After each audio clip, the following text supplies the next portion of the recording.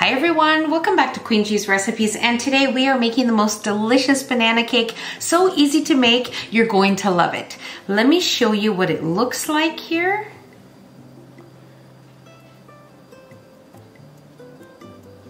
Gorgeous, moist, delicious, you're going to love it. So let me show you how I make it.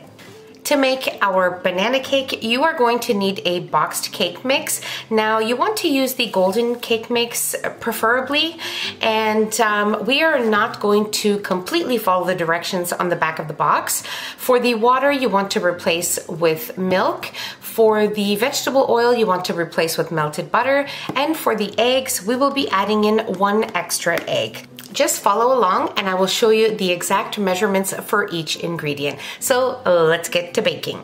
You'll need 4 mashed bananas. Now make sure that they are very ripe. You need the sweetness and moisture in your banana cake. So let's get to mashing.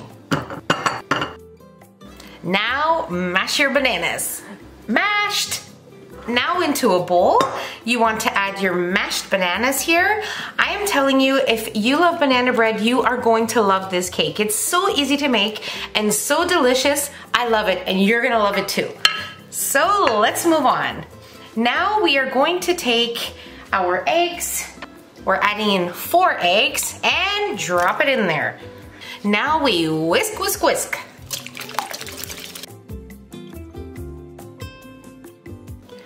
Now we replace our vegetable oil for melted butter, and we are going to add in 1/3 cup of melted butter. Whisk again. This looks wonderful. Now we add in our milk. Drop it right in there. Okay, so for our milk, we added in 1 cup. Mix it after adding it in, just like I did. Now we will add in 1 box of instant vanilla pudding mix. You can use the Jello brand if you prefer. It doesn't matter as long as it's instant and it tastes like vanilla. That's all that matters. Add in your pudding mix. And whisk away.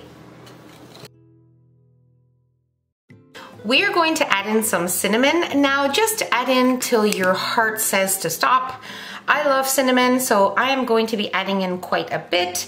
1/2 teaspoon, 1/4 teaspoon, 1 teaspoon. It's all gonna taste amazing. It just depends on your preference. Whisk again. Oh my goodness, it already smells so good. I can't even tell you. Now we are ready to add in our boxed cake mix. Now just sprinkle it in there.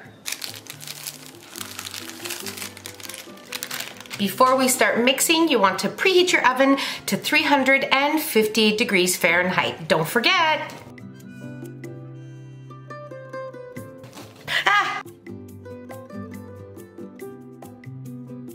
I think this needs more cinnamon. I'm adding some more.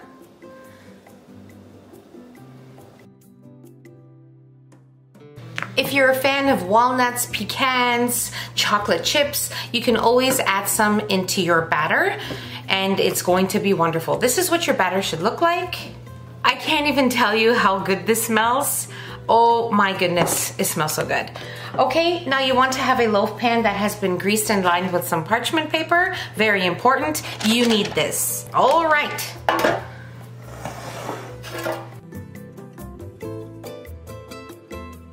My loaf pan is an 11 by 6, so you don't want to use anything smaller than that. If you have smaller loaf pans, just make sure you use 2 of them because it will probably overflow and make a huge mess in your oven and you don't want that. So let's get to putting this baby in the oven. Wait, we're bringing back our cake. So what I'm going to do is add some sliced banana on top. Definitely optional, completely up to you. You don't have to add it if you don't want to. And I'm also going to add in some chopped pecans, okay? And then we will be ready to bake it. Now we add our chopped pecans.